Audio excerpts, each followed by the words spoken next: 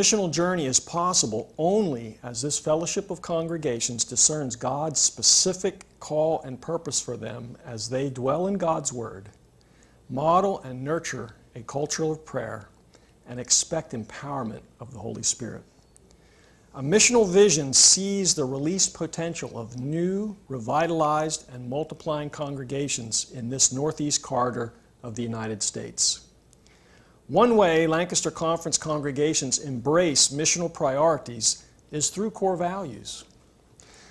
Lancaster Conference core values reflect a missional Anabaptist identity, which is to say, a way of being Christian in the 21st century that also connects to a 16th century Anabaptist heritage and an insistence to remain connected to the gospel proclamation of the Bible, as the Luke 10 passage illustrated. Think about Lancaster Mennonite core values as three concentric circles centered around Jesus Christ. These three circles are three ways or three different windows looking into the same room. As the window changes, the perspective into the room changes, but the room itself remains the same. Some things are seen better from some windows than others, but all the windows provide a view into a single room, Jesus Christ. In looking at these three ways of centering our faith and life in Jesus Christ, we will cover a lot of ground. We will value a way of seeing the world through the reign of God. We value a way of reading Scripture, and we value a way of living the Christian life.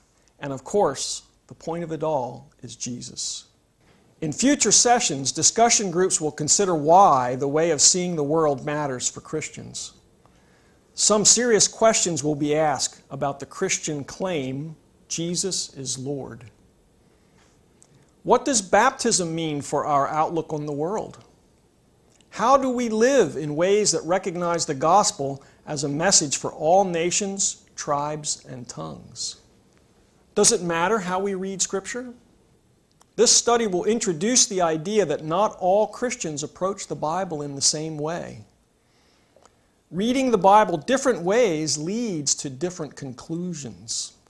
This study suggests that the Anabaptist Mennonites have generally held to a particular way of reading the Bible that is responsible for some of the Anabaptist distinctive beliefs.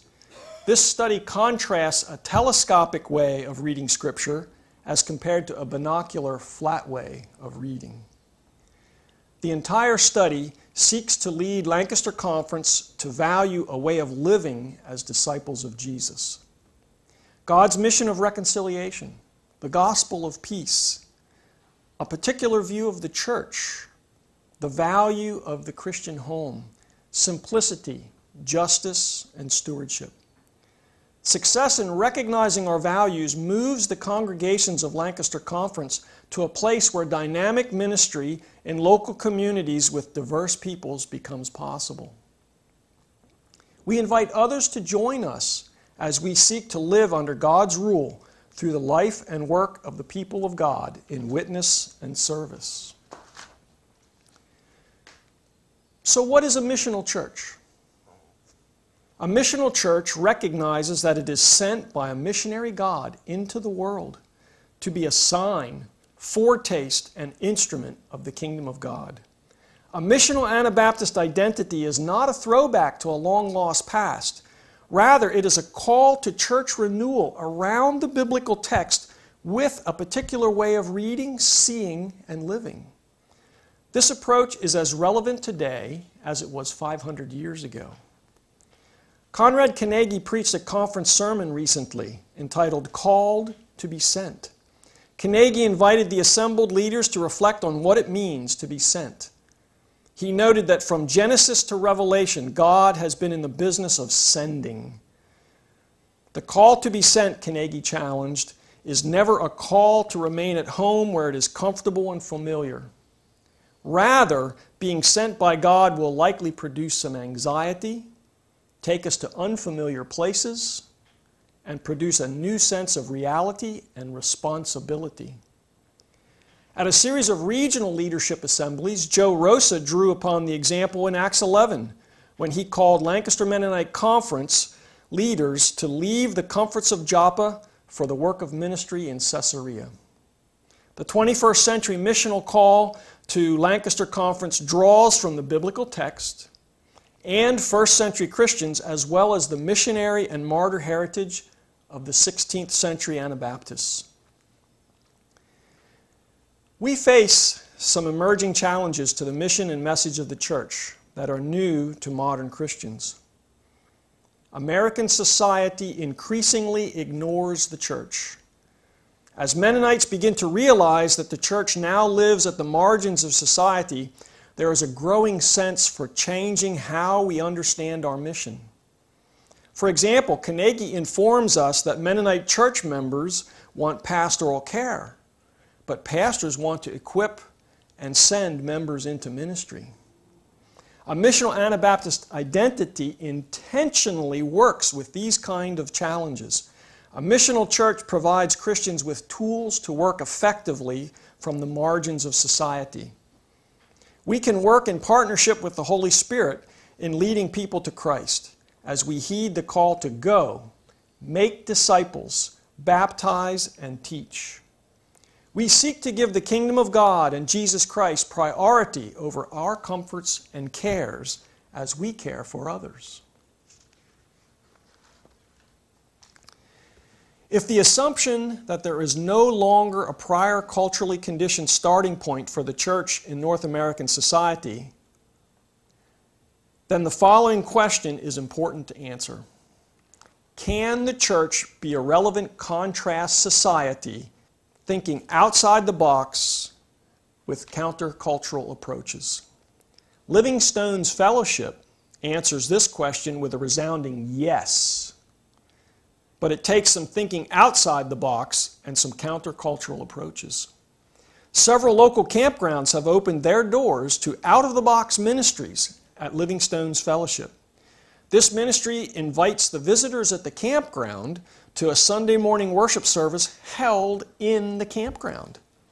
Testimonies, worship, teaching, and children's activities are available for campers to glean from as they enjoy God's creation outdoors.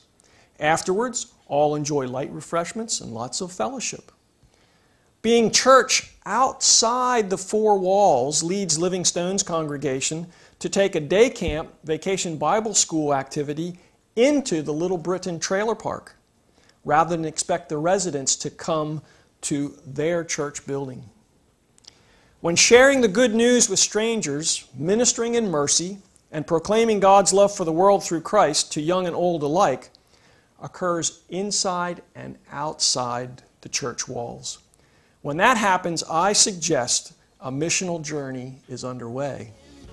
This is a missional Anabaptist identity. This kind of freedom,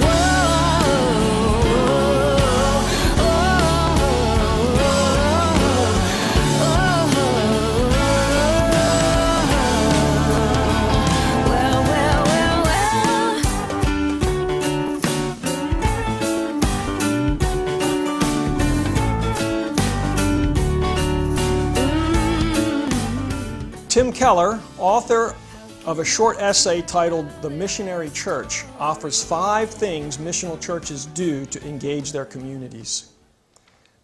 Number 1, they talk about God in everyday language. How will we translate our core values in ways that are clear? Number 2, they enter the culture and retell the culture's stories with the gospel. How will we take modern stories and tell the gospel with them? They train themselves for public life and vocation in order to invite others to Jesus. How can we better understand ourselves and then clearly proclaim the gospel in season and out? Number 4, they create Christian community which is countercultural and counterintuitive. How does a distinctly Anabaptist message, which has emphasized going against the grain of culture, connect with this missional priority? Lastly, they practice Christian unity as much as possible at the local level. How can we cooperate amongst ourselves and other Christians better? Keep Keller's 5 points in mind as we work through this study on core values.